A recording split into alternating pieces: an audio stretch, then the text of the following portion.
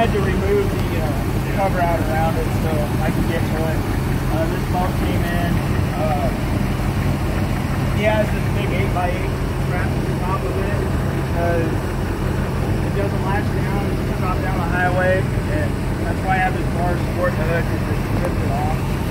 So kind of have to make do with it.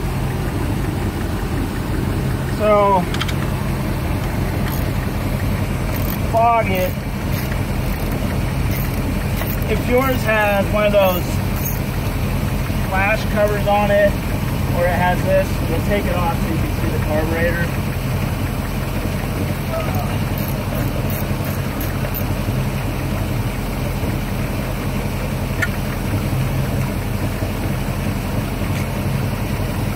Fog is about it running. Fog is about it running. And the reason why you can't fog it without it running is because you want to get that oil into all the cylinders. And set it off. You can spray a bunch of it down in there, but it all goes down in there. So we use the fog oil.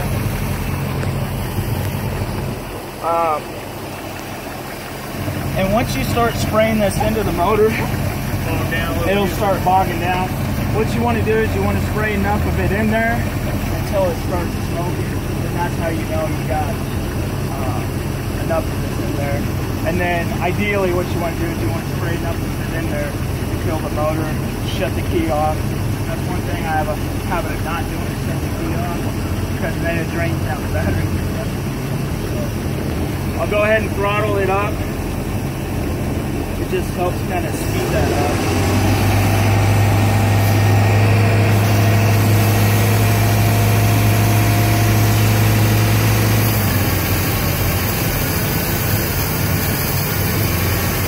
And it can take roughly half a can or so.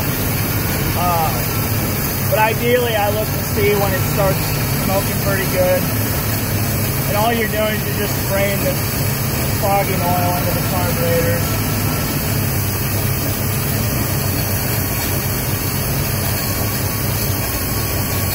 Now of course if it's fuel injected you won't be doing this because it can ruin your injectors and the fuel system. See, now you can see it starting to smoke pretty good. And then to kill it. And that's all you have to do.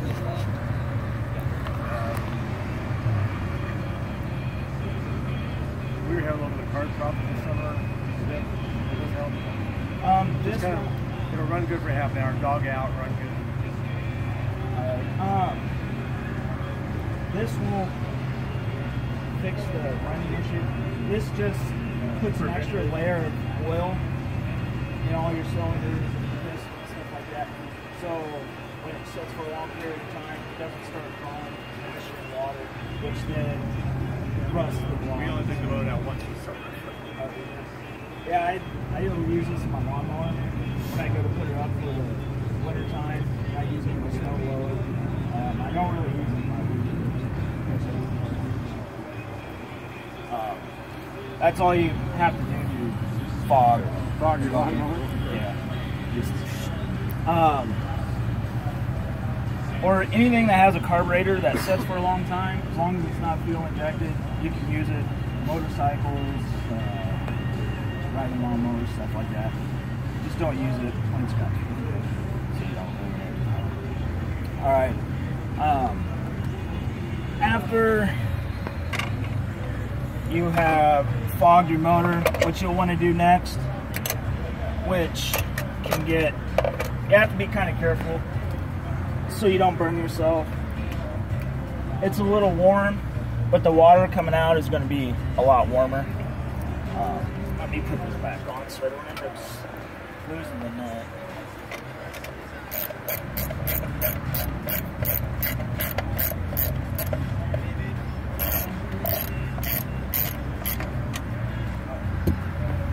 Now, you guys might be able to see this blue plug right here.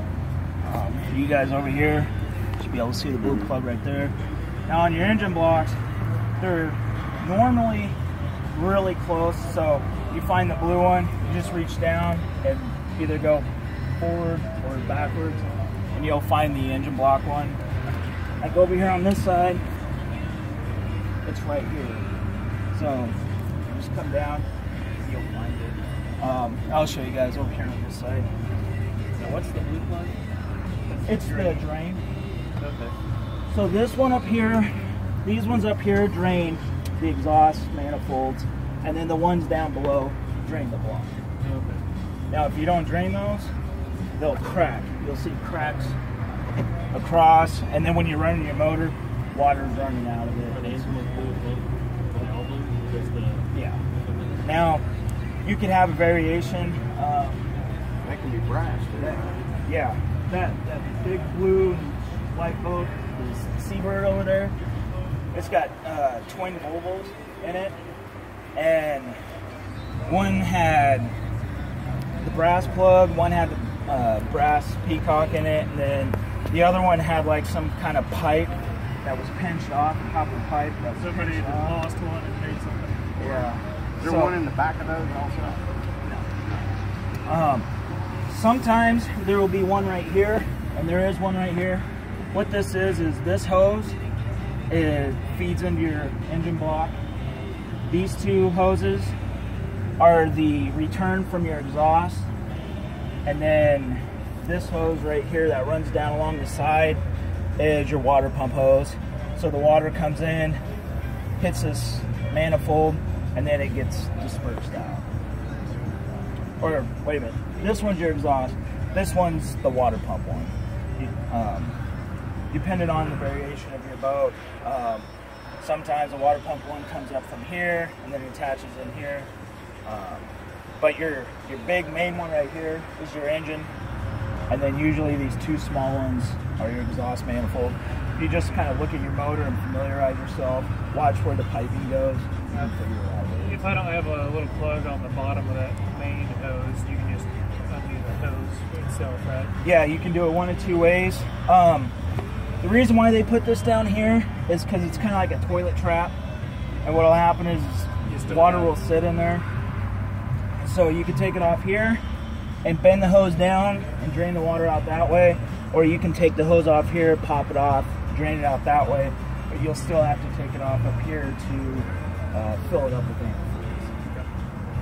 antifreeze. So you just recommend just go ahead and just do that one up there then? Yeah, you'll have to take this one off to fill the block with antifreeze, because you can't do it from at an angle. Right. So sometimes we see it's just a one hose that comes down, or it's got a blue plug right there. The engine, usually the side that has the starter, the plug is a little more further forward on the motor, just because of the starter and stuff like that. If the starter does end up getting wet, your starter will last for about 6 months, and then you'll have to change it. Wet starter in marine applications, they only last about 6 months after they've gotten wet. We can tell that a lot of times. Somebody bringing a motor, the motor won't start. All right, so we'll get in it, and we'll actually see a water line across the back of the transom. We're like, yeah, that motor was underwater. Well, yeah, but it ran fine after that. Well, the starter goes out within about 6 months after it's been underwater. So that's part of the reason why they moved the plug a little farther forward on the motor. So what I'm going to go ahead and do now is drain the block and the exhaust, and then I'll drain the little hose here. You always want to start with doing the engine block first, because if you do your exhaust manifold, you're going to have the hot water running down on you, and it's going to kind of burn you. Depends on how long you drain the motor for. Also depends on how much the water you're going to get, what it's coming out. Will it matter that you still get your water on out here? No, it doesn't matter. Okay. Because it won't pump it up through. You should have to shut it off. Yeah. There's a red valve handle. It's part way up the pipe. Yeah. Thank you. I had to learn the hard way. My teacher, Jim, he was always telling me to do the engine block first. And I had ran a motor for like half an hour. I did the exhaust and then tried to do that. And It was, I had to wait until it drained out.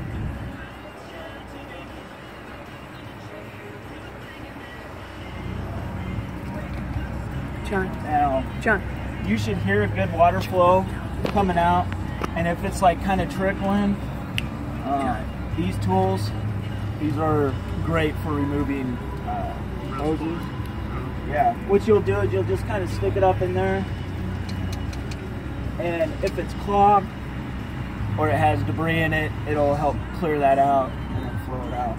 If it gets to a point where the hole's almost closed up, then we'll have to kind of clean it out by drilling it out and stuff like that. Where do you get that tool? You can buy it from any hardware store. Or okay, I've never seen one like that. So. They're called radiator hose picks. You get them snap-on. I got this from OEM, so you don't need to spend a whole lot on them, but they make life a lot easier.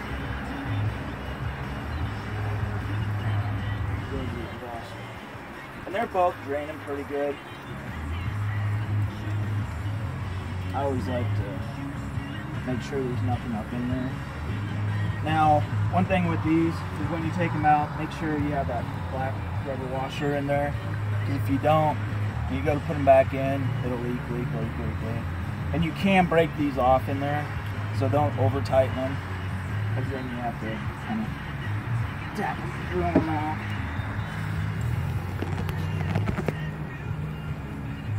Now this one's here, and we brought the blocks down here.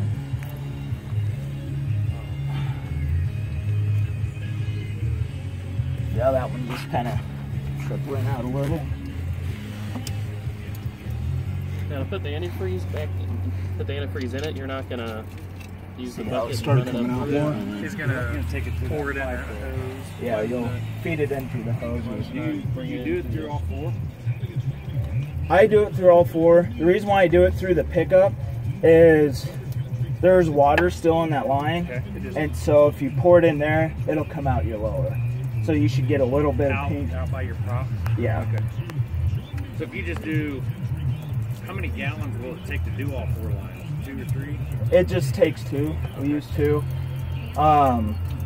Smaller motors, you'll get about 1.5, and then you'll start getting antifreeze coming out. But we usually do half in each exhaust, and then 1 in the whole engine. 1 gallon in the engine and half a gallon in each exhaust. So if you undo the big one right there by you, yeah, that one, and you pour it through there, won't it come out? Doesn't it come out the other hose this way or not? No, it'll go down. This is just like a drainage right here from the engine block. And what it'll do is it'll just go down in there and start filling up the engine block. Okay, so it doesn't come through these hoses on, so it's not like a complete system where... Yeah, no, it's not a complete system. John. Take this one out. And I always like to make sure. Sometimes the exhaust ones, there's not a lot of water that comes out. And sometimes you do get quite a bit of water. It's just all due to the design of your boat.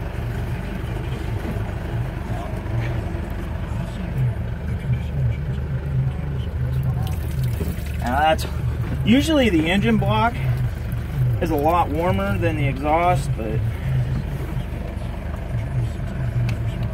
hot's hot to me. So once you get it drained, I usually just go ahead and take the hoses off. So if there's any suction, any water being held up, it'll help release it. Go ahead and do that. I hate chasing these hose clamps, so when I take them off, I tighten them back up kind of onto the hose.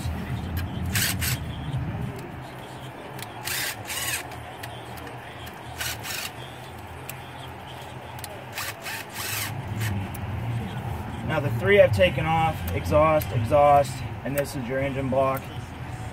The hose that usually runs the length of the motor, whether it comes down and goes that way or turns up here, There's some that actually come down and around the other side of the motor. Just depends on what motor you have. That's your water pump hose or your intake hose.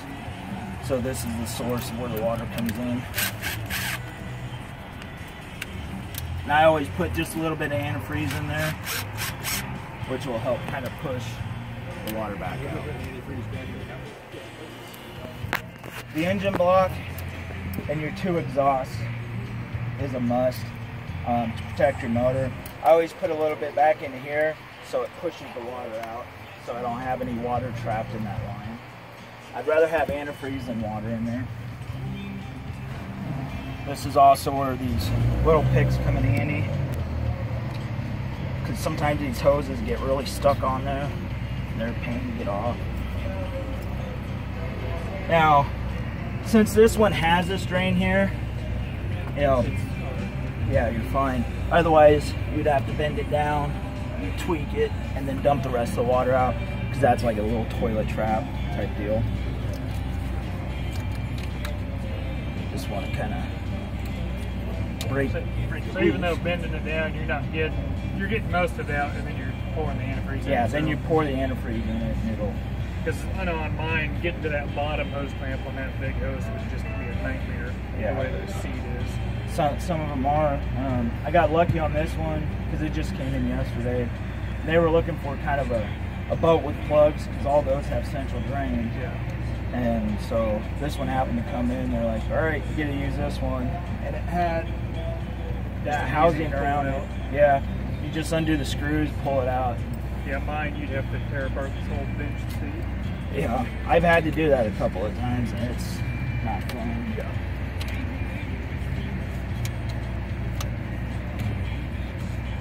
So there's your engine, your 2 exhausts, and then I just like to push some antifreeze back down the water intake.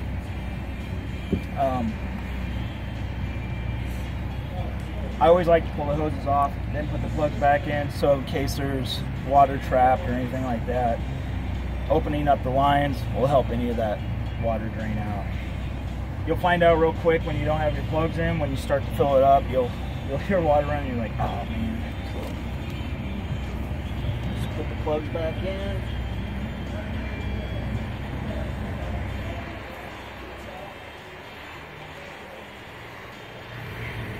Yeah, and on this motor, the oil filter is back here, down on the bottom. So if you were to change your oil, the filter is on that back bottom side.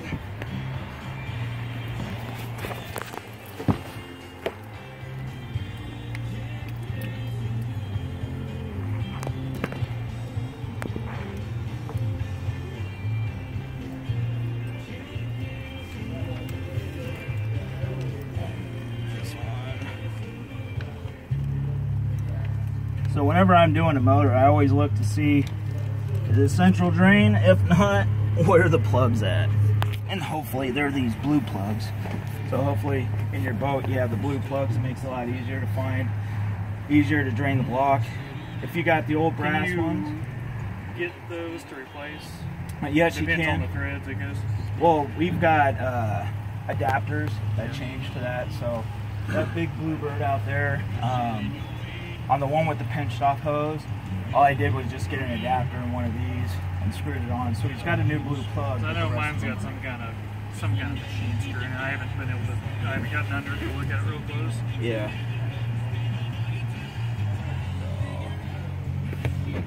And could you grab my funnel out there real quick, please?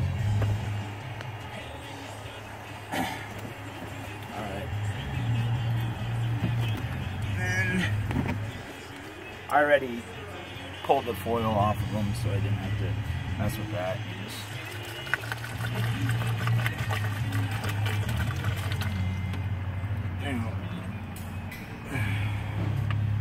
put some water. And this is the intake hose where the water pump is.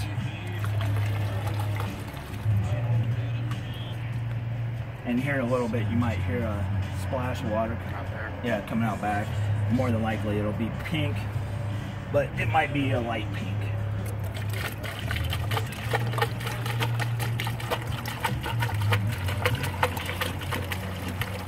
hose top off when you're done? Or No, it doesn't fill it 100%. you're just pouring basically a gallon in there, though? Yeah. And if you end up overfilling it, then it's not gonna break or hurt anything. The exhaust ones I've overfilled a couple of times on smaller motors, and then what I end up doing is once I get over full, you just plug it into this little manifold here, and then it'll level itself off. See, this one's, since it runs pretty flat across the top of the motor, it's pretty full. Is it going out the back end? Yeah. Generally, when I do one of the exhausts, you'll hear kind of like a splash or a drain, but it might not because I've got the muff still on it. But if you go back there and look, it might be dripping pink. Because I've had a couple of guys be like, you got pink coming out the water pump area. Like, I put antifreeze down through that one.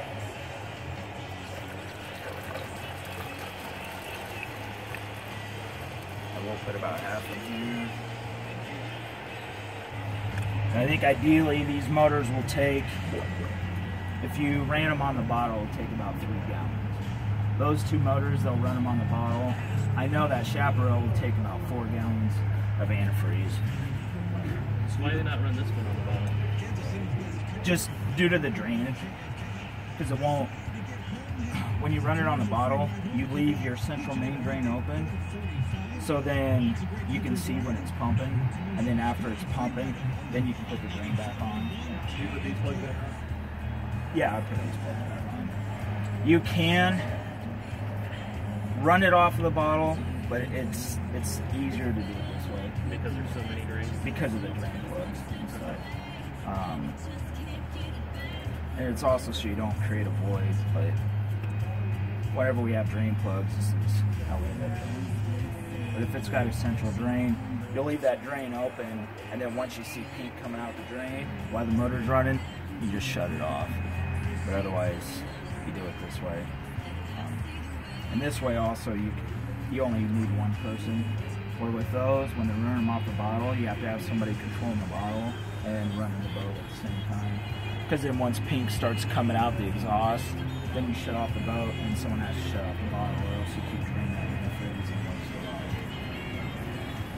This is also a one-man show deal, or one-person show.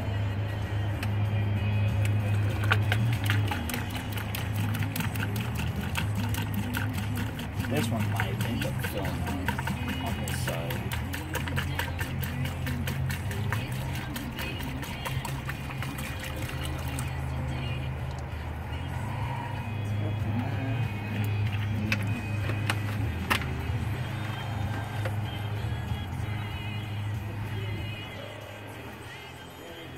Nope, didn't go over. And you just put the hoses back on, and You don't look back there to make sure it's all pink coming out? what's that? You don't make sure it's all pink coming out? No pink coming out of those other ones. That's staying in the system. Yeah, it's staying in. The only one that came out was the one that runs long. Yeah, after chasing these post clamps, it's easier to clamp them back on themselves.